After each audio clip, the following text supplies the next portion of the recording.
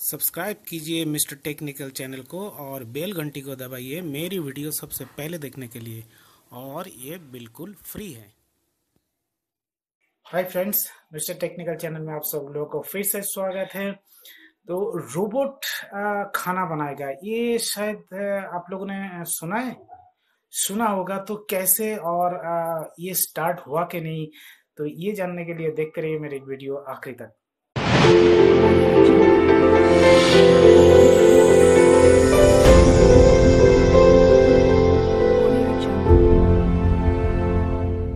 नमस्कार, मेरा नाम है रंजीत और आप देख रहे हैं मिस्टर टेक्निकल। कैलिफोर्निया का the sun Francisco bay area, जो अमेरिका का सबसे कॉस्टलीस्ट सिटी माना जाता है, जिधर 1 घंटे के लिए आप लोगों को $15 एक्सपेंड करना पड़ेगा। तो ये एरिया में एक रेस्टोरेंट खुला है। आप जब रेस्टोरेंट से अंदर जाएंगे, सब देखिए, एक साइड में टेबल है, द नॉर्मल लाइट से सब कुछ है, और द वॉल में डेकोरेशन है। लेकिन ऑपोजिट साइड में कंटर का मिडिल में दो बड़ा बड़ा 14 फीट का मशीन से जिसमें खाना बन रहा है।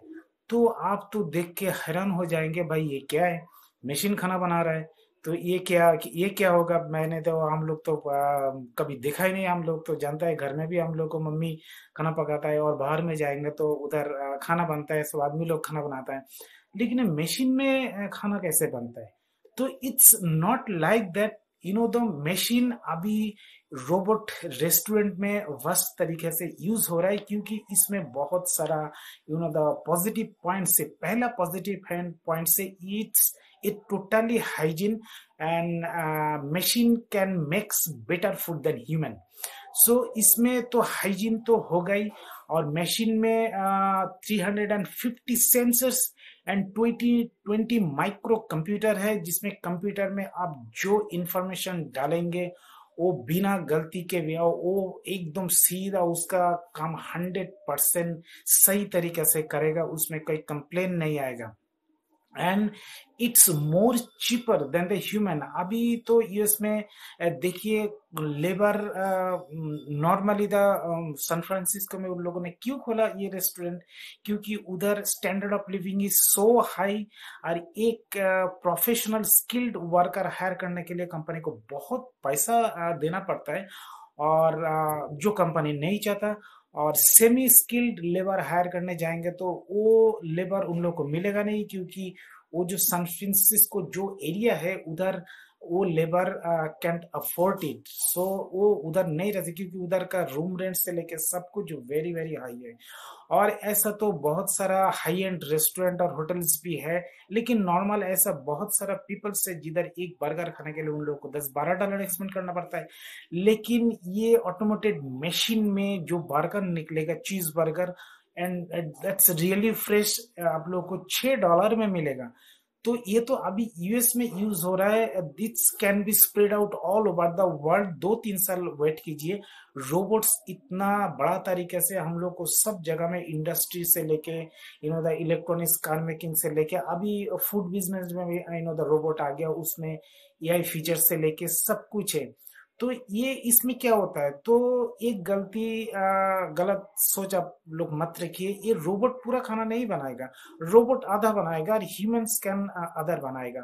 तो ये मशीन में क्या होता है, आप पिक्चर में शायद देखा है, और आगे भी देखेंगे, उसमें सिलिंड्रिकल लंबा लंबा ट्यूब होता है। जो बर्गर जिधर बनता है, वो सिलिंड्रिकल ट्यूब के अंदर में खाना ह्यूमंस, आई मीन आदमी लोग ही रखेगा, क्योंकि ये खाना आधा द पकाएगा आदमी लोग किचन में, और वो सिलिंड्रिकल ट्यूब में वो लोग भर के देगा। और मशीन जब ऑर्डर आएगा, तो मशीन वो ऑर्डर का हिसाब से स्टेप बाय स्टेप खाना लाएगा। जैसे बन होगा, बन अगर सही साइड से नहीं रखेंगे तो बन द उल्टा साइड में रखेंगे, तो द चीज और द मस्टर्ड फटर उल्टा साइड में मशीन लगा के देगा। क्योंकि मशीन में आप लोग जैसा फिट करेंगे, जैसा इंफॉर्मेशन देंगे, मशीन आपको वैसा ही रिजल्ट देगा। तो ह्यूमन को भी थोड़ा नॉलेज की जरूरत है, उन लोगों को भी सीखना पड़ेगा कि कैसे मशीन ऑपरेट करना है। तो ये सिलिंड्रिकल ट्यूब हमेशा खाना पूरा एकदम फुल रखना पड़ता है, जैसे बर्गर का जो बंस का जो सिलिंड्रिकल ट्यूब उसमें बन रखना पड़ेगा, लेटूस में लेटूस, द चीज में चीज ये रखना पड़ेगा।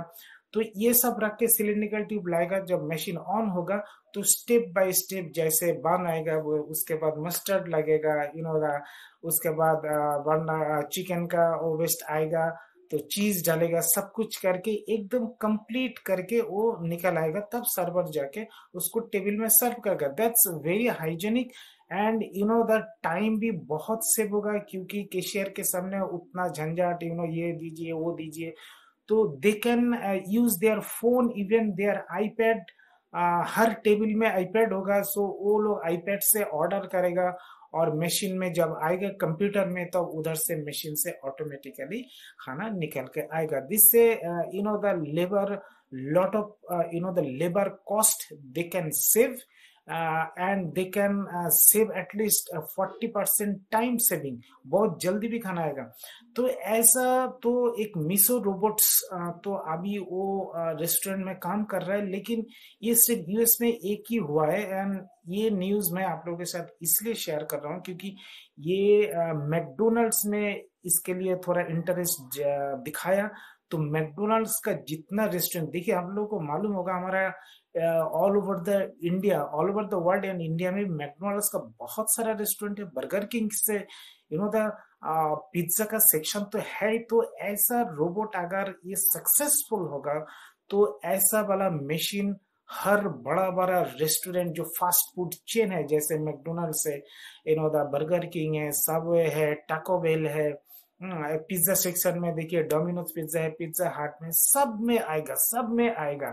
एंड सब लोग बोल रहे हैं ये मशीन आएगा तो ह्यूमन का हम लोग को नौकरी और आधा कम हो जाएगा। ये बिल्कुल नहीं है, क्योंकि मशीन आधा काम करेगा, ह्यूमन आधा काम करेगा। क्योंकि खाना पकाने के लिए देखिए जितना आदमी चाहिए वो आदमी तो चाहिए ही चाहिए, क्योंकि खाना का आधा आदमी लोग बनाएगा और मशीन में फिट होगा, तब मशीन से फाइनल प्रिपरेशन होके आएगा, तब सर्वर जाके वो लोग सर्व करेगा। तो ये तो देखिए मशीन तो ऑलरेडी रोबोटिक्स और बड़ा बड़ा मशीन तो ऑलरेडी द फूड प्रोडक्शन, जो फूड प्रोसेसिंग यूनिट है जिसका फूड बनता है, पैक्ड और कैन फूड बनता है, उधर तो यूज होता ही है। लेकिन ये रोबोट शायद इन फ्यूचर में और बड़ा वास्ट तरीका से आएगा। देखिए बहुत सारे ये रोबोट तो मैक्सिमम जापान में बनाया है, तो और भी शायद इन फ्यूचर में आएगा। एंड इट्स रियली, वो सैन फ्रांसिस्को बे एरिया में वो रेस्टोरेंट में जाएंगे, दैट्स रियली एक्सेप्शनल। $6 में एक burger and with in 10 minutes you can get it with it everything nice and fresh. So robot can make the food.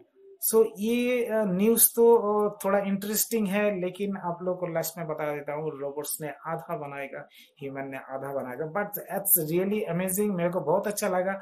तो इसलिए मैं सोचा ये न्यूज आप लोगों के साथ भी मैं शेयर करूं, क्योंकि मैं भी एक होटल इंडस्ट्री में मैं बहुत साल काम किया है। मेरे को मालूम है होटल इंडस्ट्री में कैसे होता है, कितना टाइम लगता है, कितना प्रॉब्लम होता है, कितना हाइजीनिक और कितना क्लीनिंग का प्रॉब्लम है। तो ये रोबोट का ऐसा मशीन आएगा तो किचन एकदम साफ सुथरा रहेगा, क्लीन रहेगा, क्योंकि सर्विस एरिया और फूड वो किचन का जिधर से फूड ले आता है, सो सर्वर लोग उधर बहुत गंदा होता है, सो कभी कभी खाना गिर भी जाता है। तो ऐसा होगा तो रेस्टोरेंट क्लीन रहेगा, हाइजीनिक रहेगा। तो हाइजीनिक रहेगा तो उधर द बैक्टीरिया और द हार्मफुल डिजीज होने का भी कोई चांसेस नहीं है। ये तो वो रेस्टोरेंट अभी सैन फ्रांसिस्को में बहुत ही पॉपुलर है। तो आप इंटरनेट में सर्च करेंगे तो आप लोग को मिल जाएगा। तो it's really interesting. So robot can make food. This is the headline and I like that. So ये वीडियो आपने थोड़ा एक झलक भी देखा, that's really interesting। and देखते इन फ्यूचर में शायद हमारा इंडिया में जितना बर्गर किंग और मैकडोनल्ड्स रेस्टोरेंट है फास्ट फूड चेन, शायद उधर भी ये सब मशीन आएगा, तब सब हम लोग सब लोग और भी जानेंगे। तो अभी तक तो किसी को मालूम नहीं है, आप थोड़ा देखेंगे बहुत कम लोगों को मालूम है ये robot can make the food. So anyway, this is a good news. If you like that this news, please share your friends and relatives. And if you like my video, so like कीजिए, अच्छा लगे तो नहीं लगे तो dislike कीजिए, no problem. So thanks for watching my video. मिलते हैं अगला वीडियो में। चलिए, थैंक यू सो मच।